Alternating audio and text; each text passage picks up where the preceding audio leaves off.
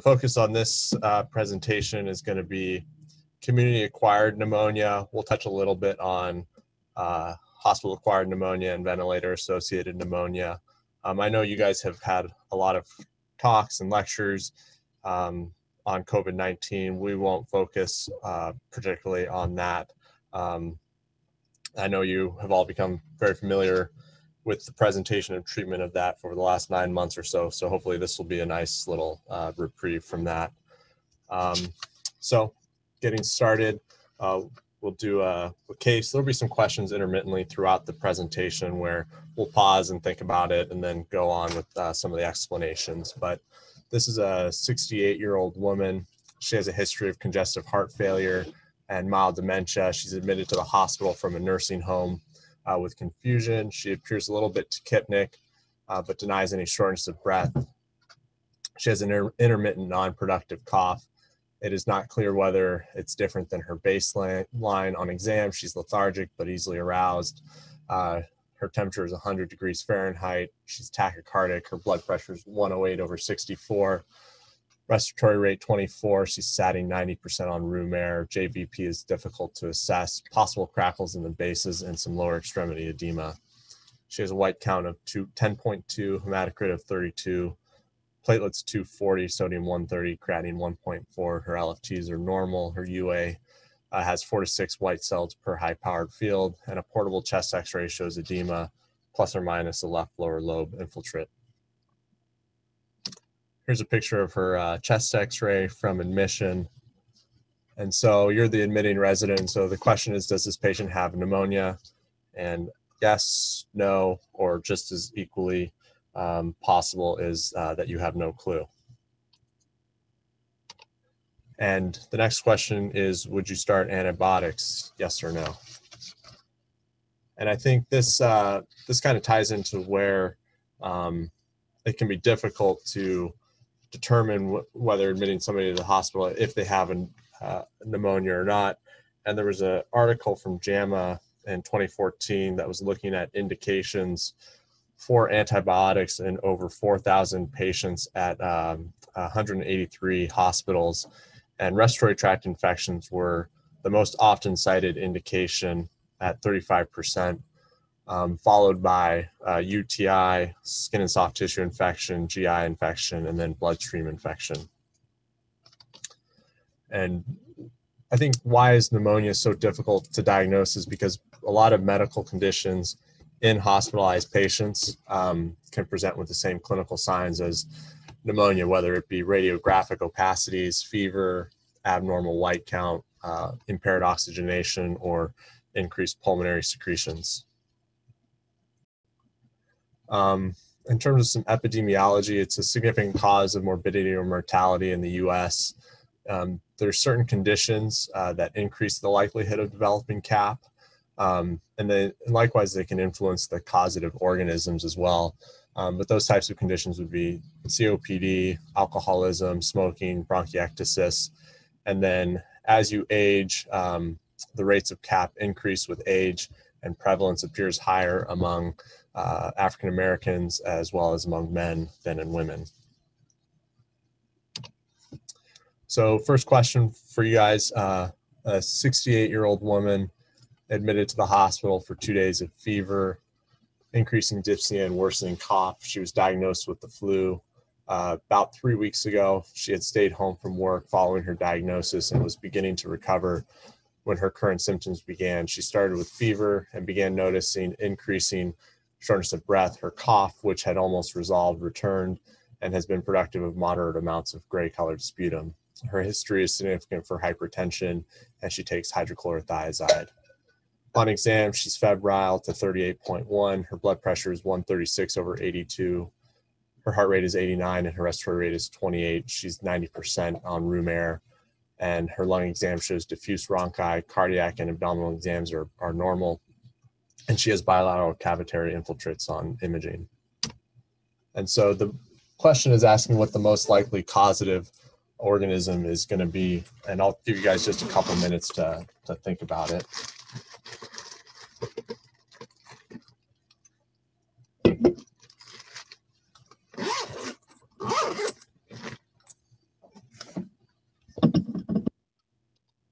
And so the correct answer is going to be Staph aureus.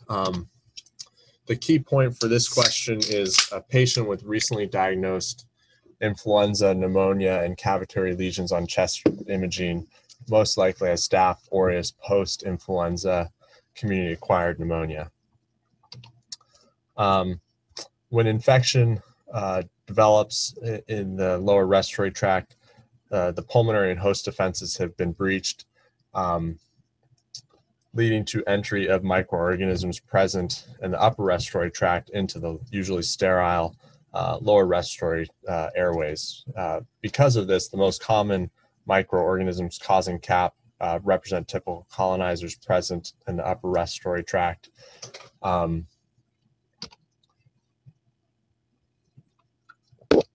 sorry. So the most common organism causing CAP is going to be strep pneumo.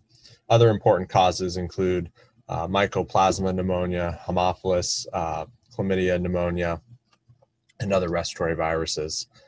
Obviously, respiratory viruses are an important contributor to CAP, particularly influenza A and B viruses, and now COVID-19. Other respiratory viral pathogens, including RSV, parainfluenza, and adenoviruses, are a substantial source of morbidity from viral CAP.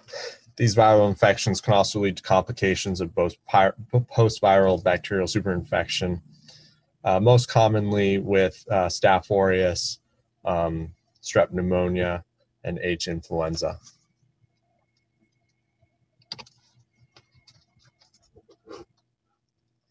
Atypical community-acquired pneumonias are pathogens such as mycoplasma pneumonia, Legionella species, the chlamydia pneumonia, often clinically indistinguishable from typical CAP syndrome. Legionellosis is particularly notable for outbreaks where source of exposure is traced back to equipment or devices that aerosolize the organism, such as air conditioning towers. In terms of gram-negative bacteria, that includes organisms like Club pneumo, Pseudomonas aeruginosa, Acinetobacter, E. coli, Enterobacter species. They're typically not implicated in community-acquired pneumonia. Most patients with this that are caused by gram-negative bacteria, they'll have predisposing risk factors like bronchiectasis, COPD, cystic fibrosis, and they typically will develop severe pneumonia that can oftentimes necessitate more higher level of care, such as in the ICU. Staph aureus community-acquired pneumonia, it can occur in a heterogeneous group of settings. Post-influenza, as that previous question alluded to, bacterial pneumonia syndrome is typically attributed to Staph aureus, although strep pneumo can lead to this complication as well. Older adult patients are also susceptible to Staph aureus CAP. This type of pneumonia is commonly seen as well in injection drug users. MRSA as a cause of CAP more commonly occurs with nosocomial exposures and in certain patient populations, such as those undergoing dialysis, recent nursing home exposure, and exposure to persons with skin and soft tissue infection are also risk factors for MRSA.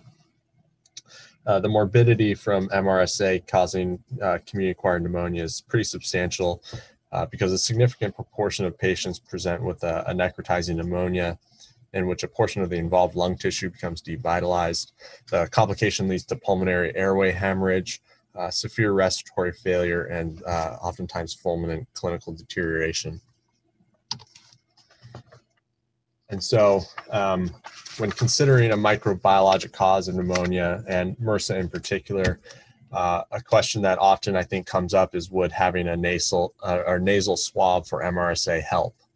And maybe yes, no, or maybe so. But this article from the Clinical Infectious Diseases in 2018, looking at the clinical utility of MRSA nasal screening to rule out MRSA pneumonia. It was a meta-analysis of 22 studies and over 5,000 patients. The pooled sensitivity and specificity for MRSA community-acquired pneumonia and healthcare-associated pneumonia was 85% and 92% respectively. And for CAP and HCAP, both the positive predictive value and the negative predictive value increased, with the negative predictive value being about 98%. And so I think in conclusion, nasal screening for MRSA had a high specificity and negative predictive value for ruling out MRSA pneumonia, particularly in cases of CAP or healthcare associated type pneumonias. And based on the negative predictive value, MRSA NAIR screening is a valuable tool for antimicrobial stewardship to streamline empiric therapy, especially among patients with pneumonia who are not colonized with MRSA. I think one thing to make note of here, especially at Georgetown, is they don't do MRSA NAIRS PCR testing. They do a nasal culture. And so if the patient has previously been on vancomycin, that will affect the culture. Whereas with the PCR testing, it's not affected. And so our next question is a 75-year-old gentleman evaluated in the ED for fever, productive cough, and shortness of breath of 5 days duration. His history is significant for type 2 diabetes. He's never smoked and does not drink alcohol. He's only on metformin. His exam is, he's febrile to 39.2. His blood pressure is 95/65. His heart rate is 110, and his respiratory rate is 32. His oxygen saturation is 83%, breathing room air, and rises to 94% with 30% oxygen by face mask. His BMI is 29. His pulmonary exam reveals decreased breath sounds and crackles at the left lung base. And the remainder of exam, including mental status, is normal. Lab studies show a white count of 18. A BMP is normal. His blood cultures are pending. Chest radiograph shows left lower lobe consolidation. And the patient is transferred to the ICU and empiric antibiotics are started. And so the question is, what would you want to do next? Would you want to get a CRP, a chest CT, a ProCal, or sputum cultures? And the correct answer actually is to get sputum cultures. And the key point is patients with severe community-acquired pneumonia should have sputum cultures and blood cultures performed as part of their further diagnostic testing. The diagnosis, obviously, for pneumonia includes comprehensive H&P. Suggestive symptoms include fever, cough, sputum production, dyspnea, although all this is only 50% sensitive for diagnosis of CAP. If clinical findings are suggestive, a chest x-ray should be performed. Typical findings might include interstitial infiltrates, lobar consolidation, or cavitary lesions. Empiric antibiotics for CAP generally not recommended without evidence of positive findings on chest x-ray, although might be started in hospitalized patients with a high clinical suspicion when the initial chest x-ray is negative, with repeat imaging in 1 or 2 days, maybe after volume repletion, to confirm or exclude the diagnosis. I think a question that might sometimes come up is whether or not you should get a CT scan as well.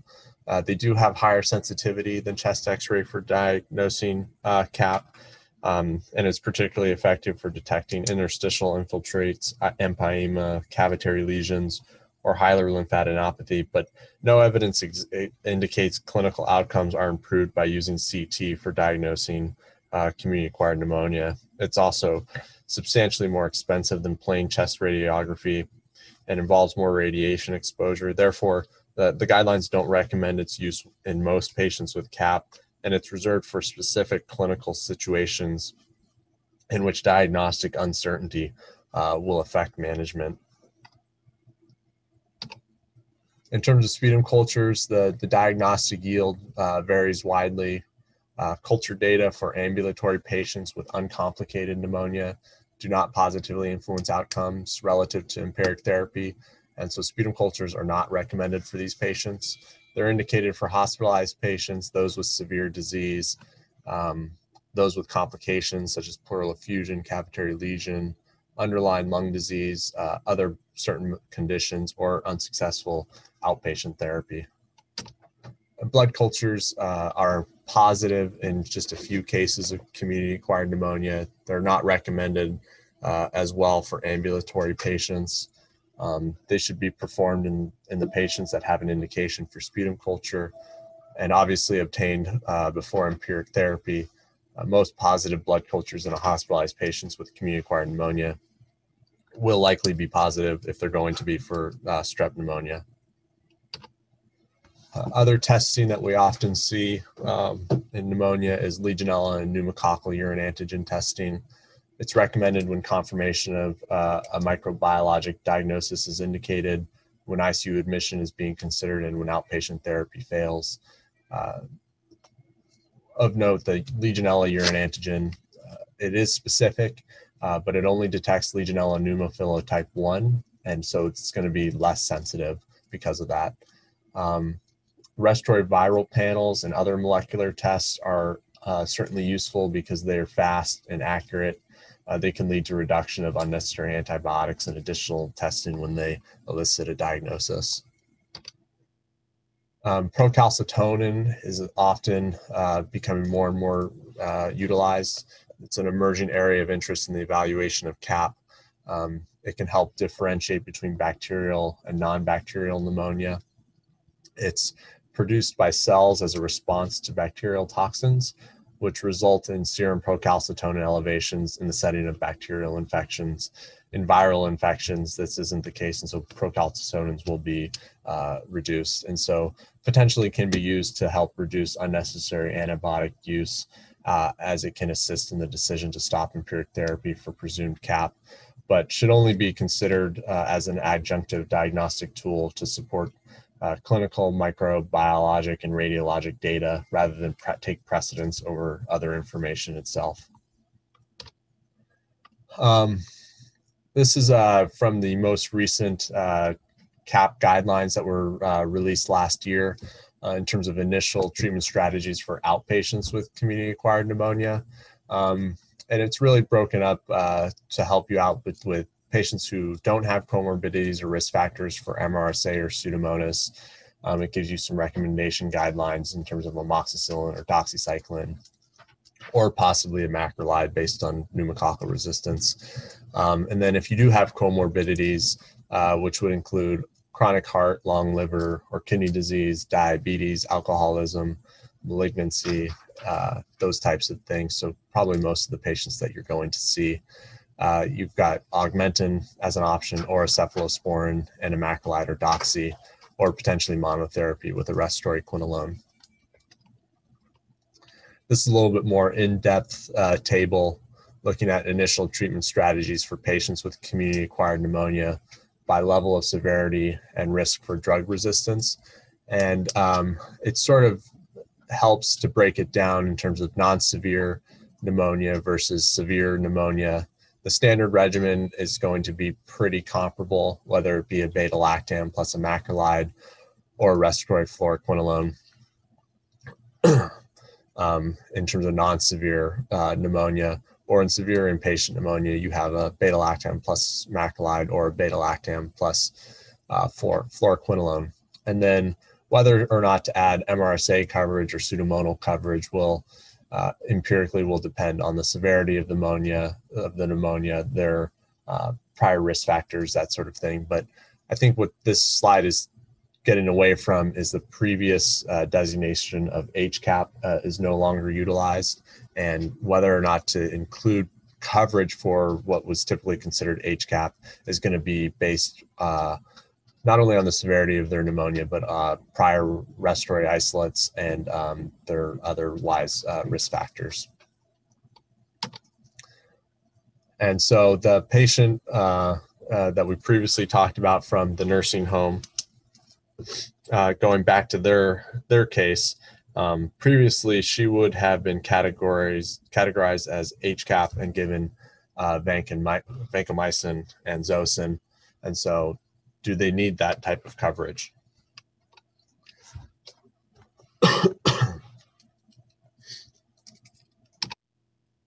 Sorry, this is, I'm going to be talking about another interesting study that was done at the VA where they looked at trends in antibiotic use and nosocomial pathogens in hospitalized veterans with pneumonia at 128 medical centers between 2006 and 2010.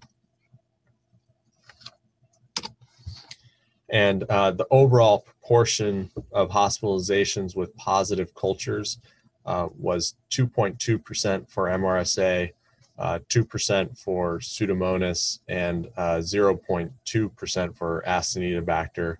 Of the positive cultures, 88% were positive for MRSA, 96% for Pseudomonas, and 76% for Acinetobacter were from a respiratory source.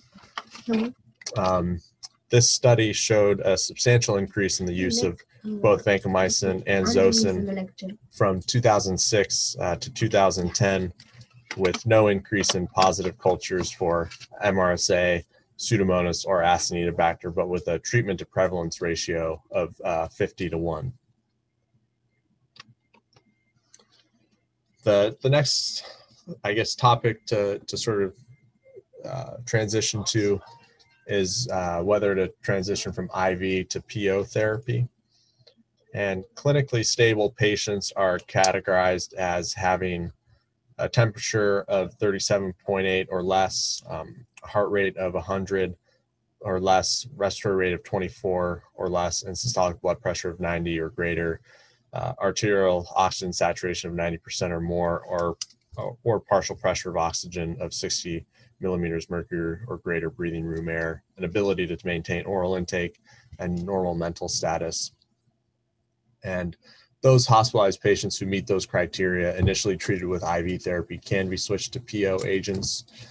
Generally, it's of the same antimicrobial class and with similar spectrum of activity. Continued in-hospital monitoring of these patients following the transition from IV to PO therapy has not been shown to improve outcomes. And if a specific pathogen is identified, the empiric regimen should be tailored to that isolated organism.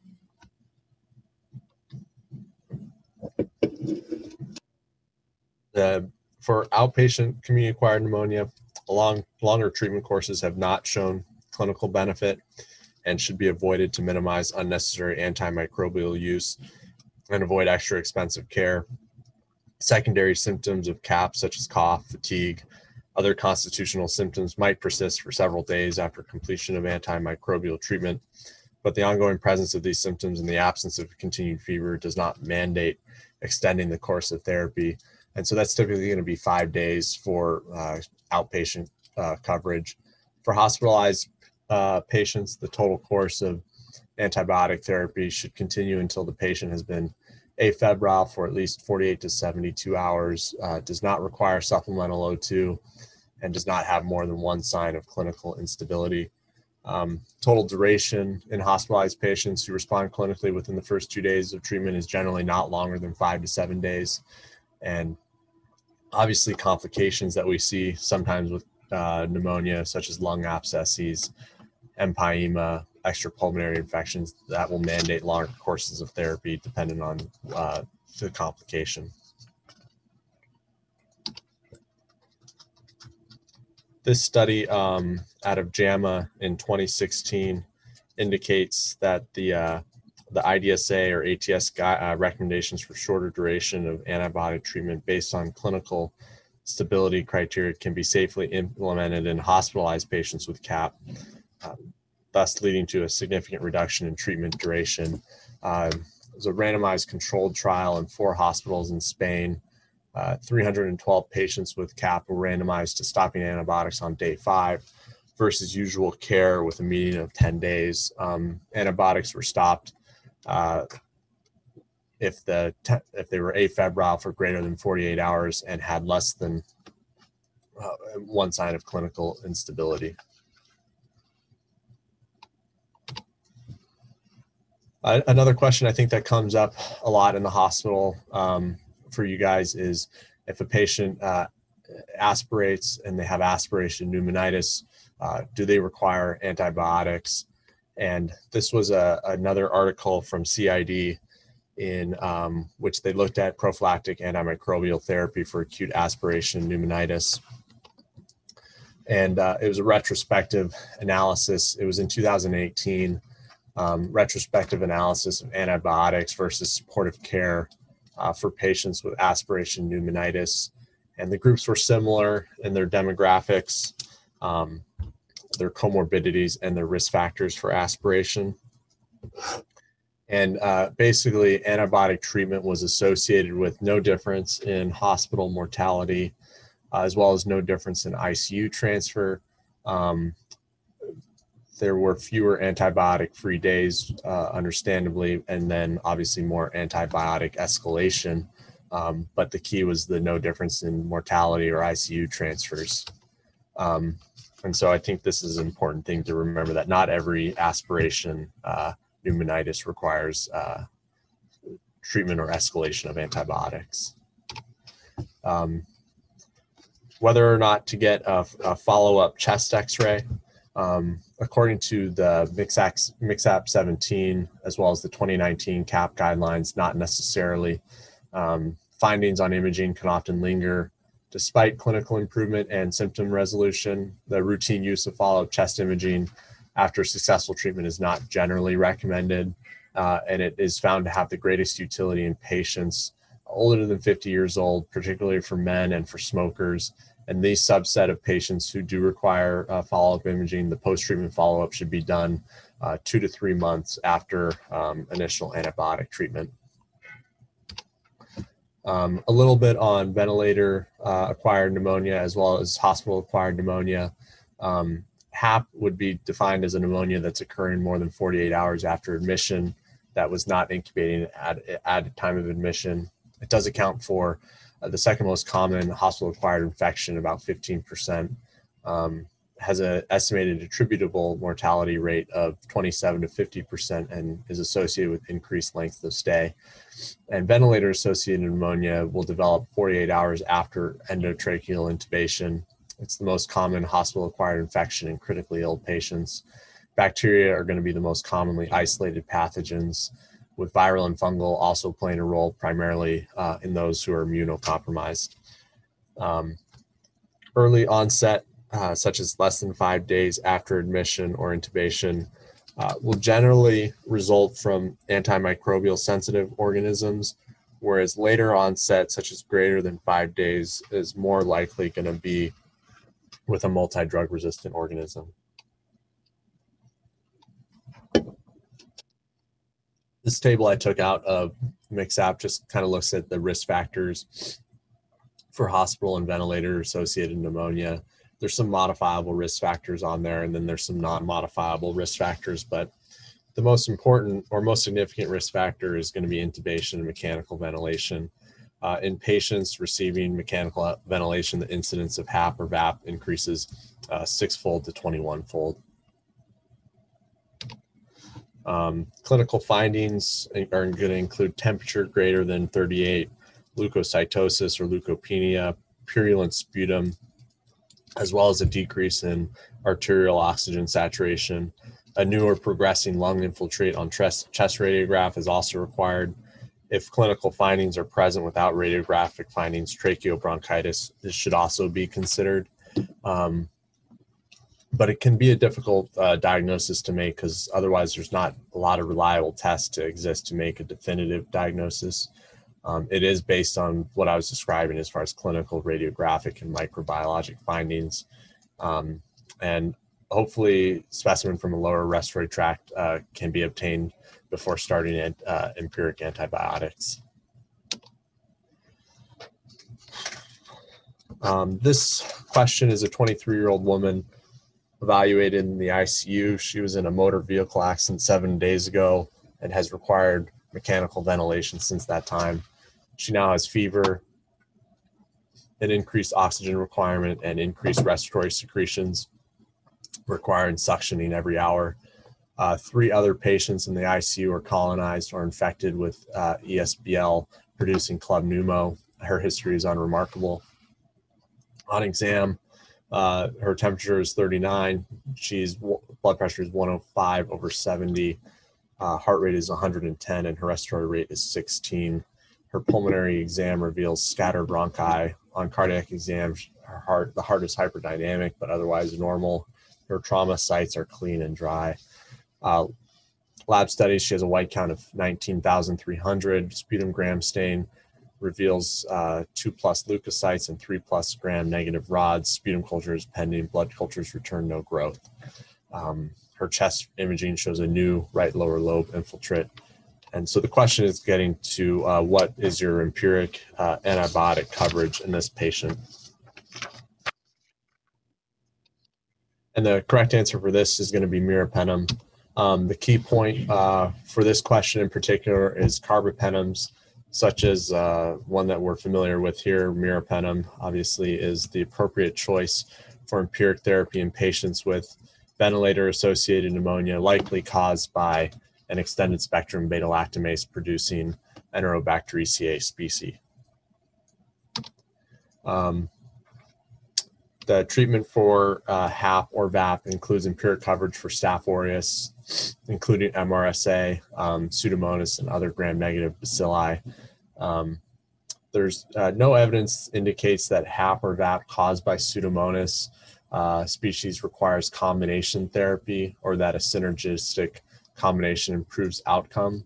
I think we sometimes do see it used, and it might be considered in patients who remain in septic shock or who are at high risk of death.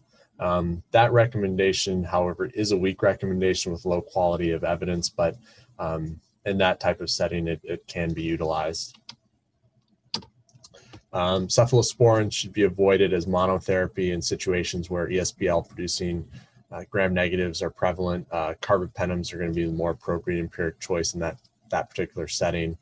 And all antibiotics should be reevaluated for clinical improvement and review of microdata at 48 to 72 hours and considered for de-escalation or discontinuation when the diagnosis is in doubt. The recommended duration of therapy for HAP or ventilator-associated pneumonia is generally 7 days. In cases caused by Pseudomonas or Acinetobacter, some will recommend a longer treatment course in that situation. So sort of summarizing and some take-home points, the diagnosing pneumonia, although it seems relatively straightforward, I think can actually be quite challenging. Obviously, many pneumonias are caused by viruses. Vancomycin may not be necessary in a lot of patients. If it's started, consider stopping it at 48 hours if the MRSA NAIRS is not isolated. Shorter course regimens are usually adequate. And then the biggest risk factor for the development of HAP or VAP is going to be mechanical ventilation. This, I alluded to earlier, the 2007 ATS-IDSA guidelines for community-acquired pneumonia was updated in 2019. This is just a table that sort of highlights some of the differences between the two. In terms of sputum and blood cultures, those were primarily recommended in patients with severe disease in the older guidelines. It's now recommended in patients with severe disease, as well as for all inpatients empirically treated for MRSA or Pseudomonas aeruginosa. The use of procalcitonin and the use of steroids was not covered in the old guidelines. In terms of procalcitonin, the new guidelines, it's not recommended to determine the need for initial therapy, but it can be utilized to help with your decision making. And then steroids, it's recommended not to use, but may be considered in patients with refractory septic shock. Obviously, the treatment for severe COVID is not employing that recommendation. The use of for healthcare associated pneumonia category, it was accepted in 2007 as introduced in the 2005 hospital acquired and ventilator associated pneumonia guidelines. In 2019, they recommended abandoning this categorization and emphasis was placed on local epidemiology and validated risk factors to determine need for MRSA or pseudomonal coverage, with increased emphasis on de-escalation of treatment if cultures are negative. And then in terms of standard empiric therapy for severe CAP, beta-lactam, macrolide, and beta-lactam fluoroquinolone combinations were given equal weighting in 2019. Both were accepted with stronger evidence in favor of the beta-lactam macrolide combination. And then the routine use of follow-up chest imaging that we discussed was not addressed in 2007, but they did address it in 2019.